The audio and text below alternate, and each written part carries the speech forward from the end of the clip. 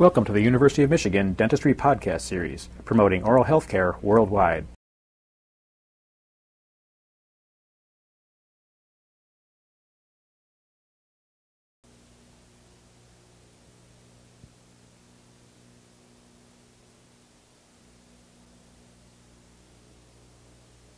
There are several modifications of the abutment tooth that is involved with a removable partial denture over the fixed bridge work.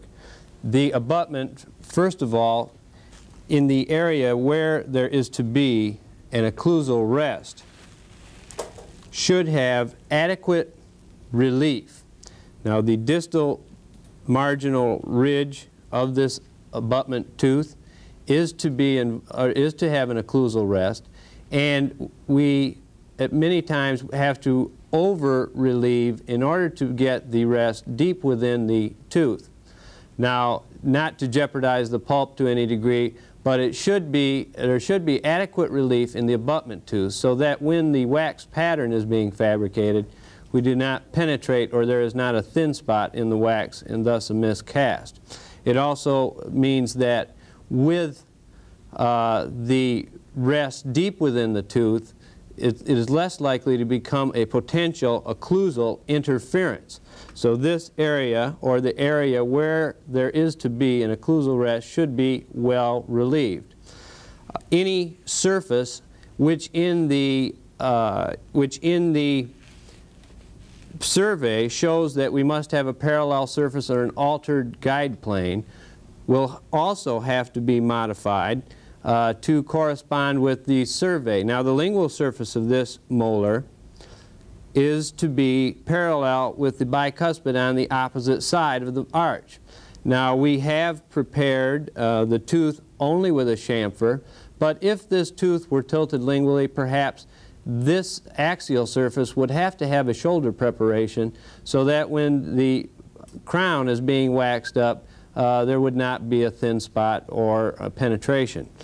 Another factor in the preparation is that we want to cover surfaces. We're perhaps less conservative in our preparation, particularly when the surface, such as this distal surface, is to have a minor connector covering it. In other words, if there were plaque accumulation under the minor connector, if we only left the margin halfway down the tooth, the distal surface of the tooth, in this area, if we were only go halfway down, then the margin of that preparation would underlie the minor connector of the partial denture, and it would be susceptible to recurrent decay. So we would also then, we would be less conservative perhaps with surfaces that were involved with a partial denture framework. We would not want to leave a margin underlying the framework directly. The next thing that is slightly different is that when we take the impression, the rubber base impression for the abutment tooth, we would want to use a tray, a rubber base impression tray that covers all of the arch, the entire arch, including the edentulous segment. Now, this is necessary so that if we need to make a jaw relation record base to help us take the jaw relations, we would have it on our master model. So when we make the tray, when we make the impression tray for taking the rubber base impression, it is necessary to cover the entire arch, including the retromolar pad areas whenever possible.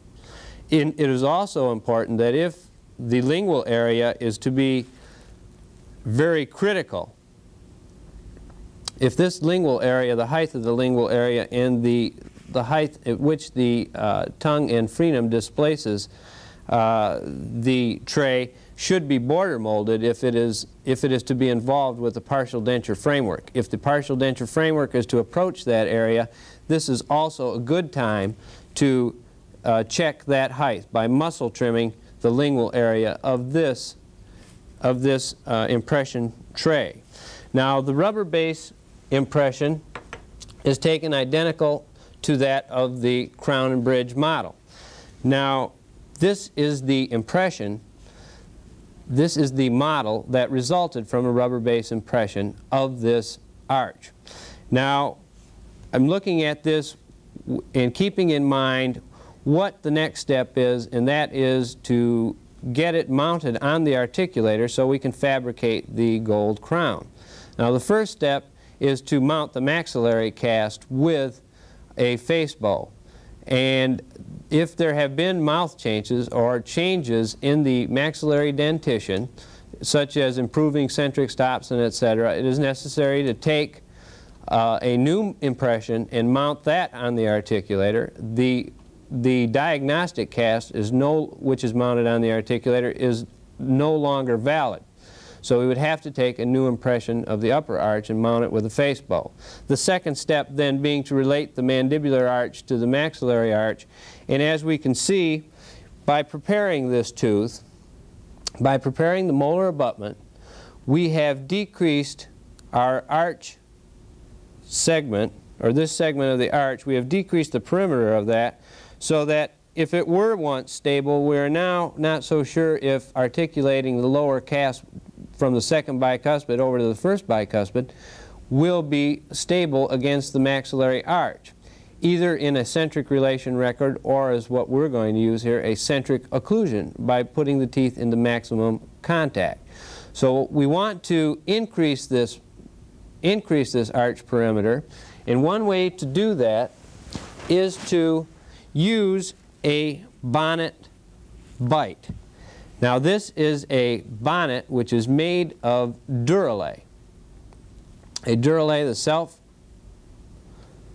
the self-curing acrylic, autopolymerizing acrylic, and this may be made from the die or could be made directly in the mouth.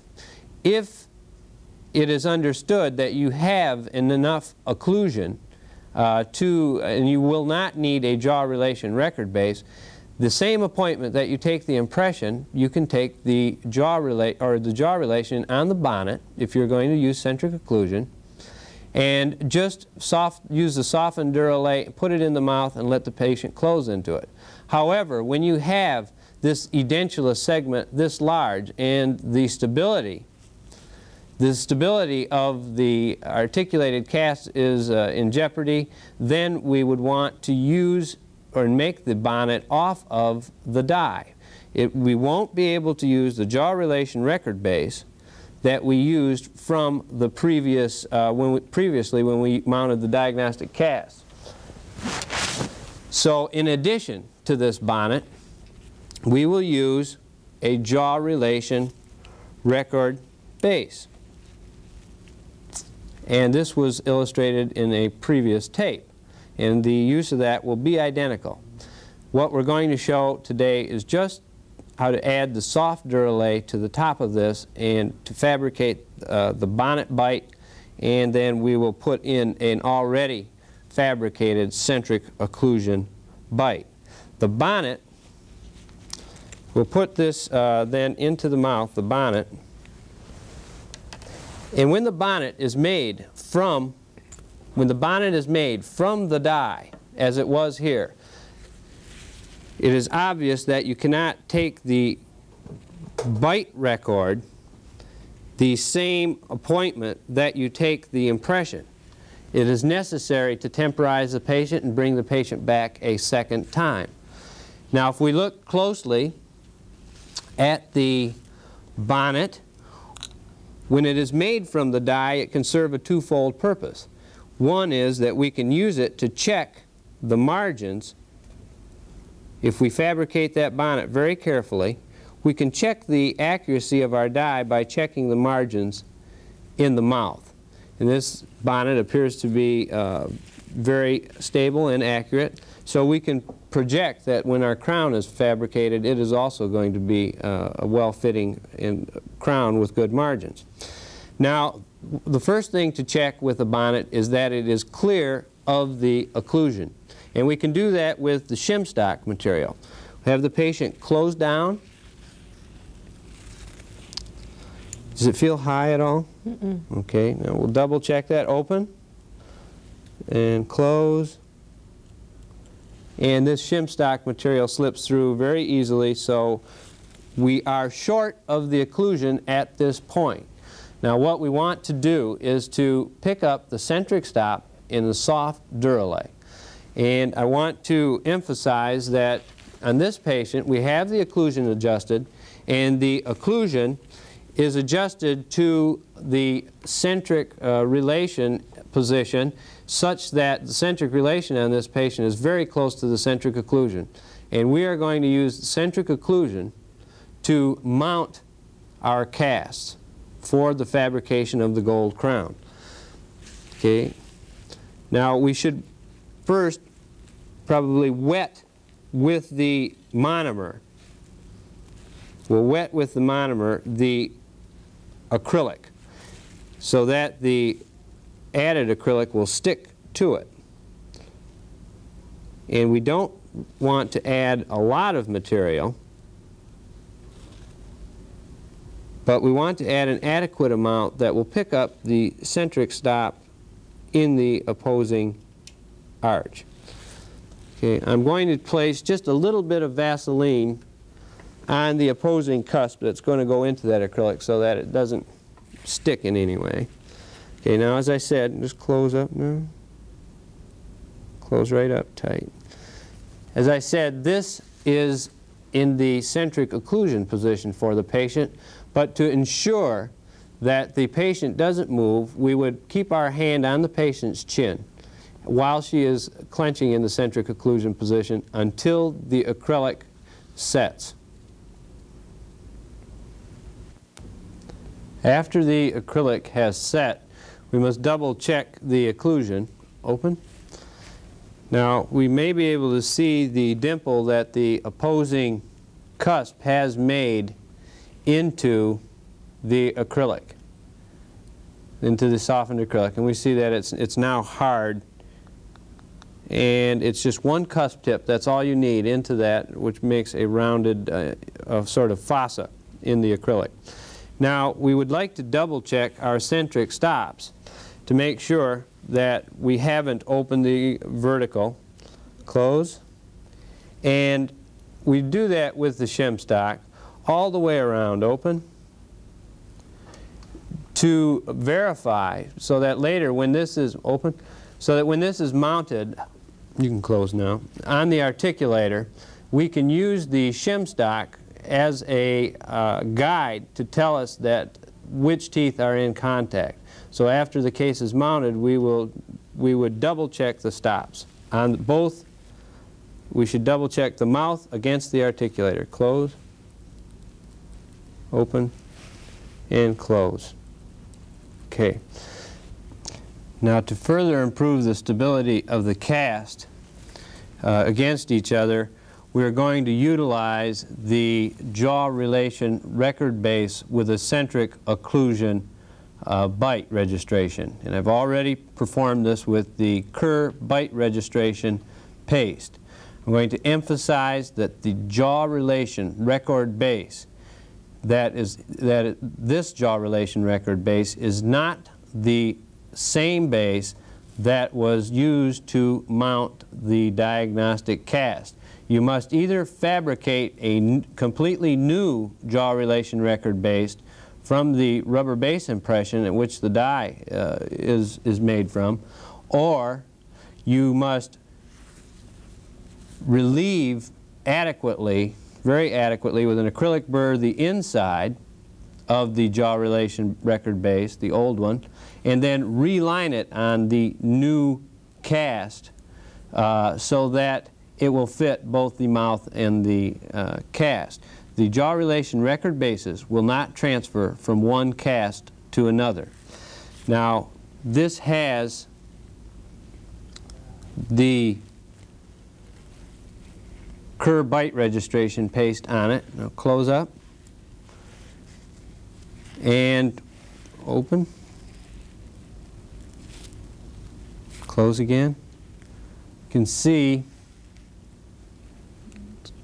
that the occlusion fits into the into the curb bite registration paste very nicely. Now we have this in addition to the bonnet bite. Now the occlusion can be checked at this point with shim stock also if you feel that there's questionable whether the jaw relation record base is opening the bite. But we should now take this out and we will assemble it then on the model it was made from. First I'm going to take out the jaw relation record base, and we'll see that it fits nicely onto the model, firm, and we'll remove the bonnet from the patient and place it on the die,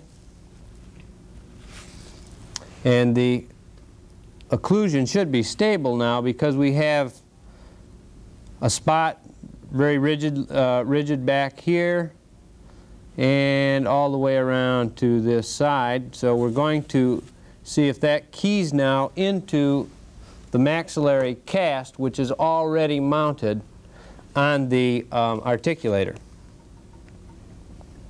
The cast fit very stably now together in this centric occlusion position.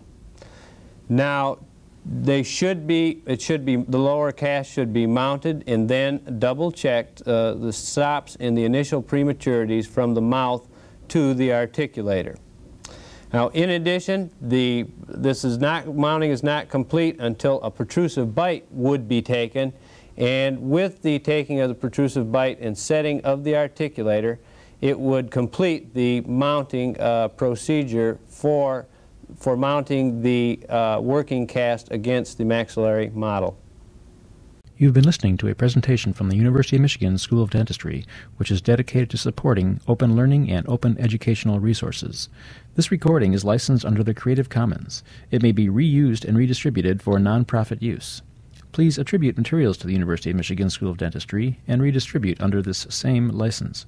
For more information on how this and other University of Michigan School of Dentistry recordings may be used, visit www.dent.umich.edu/license.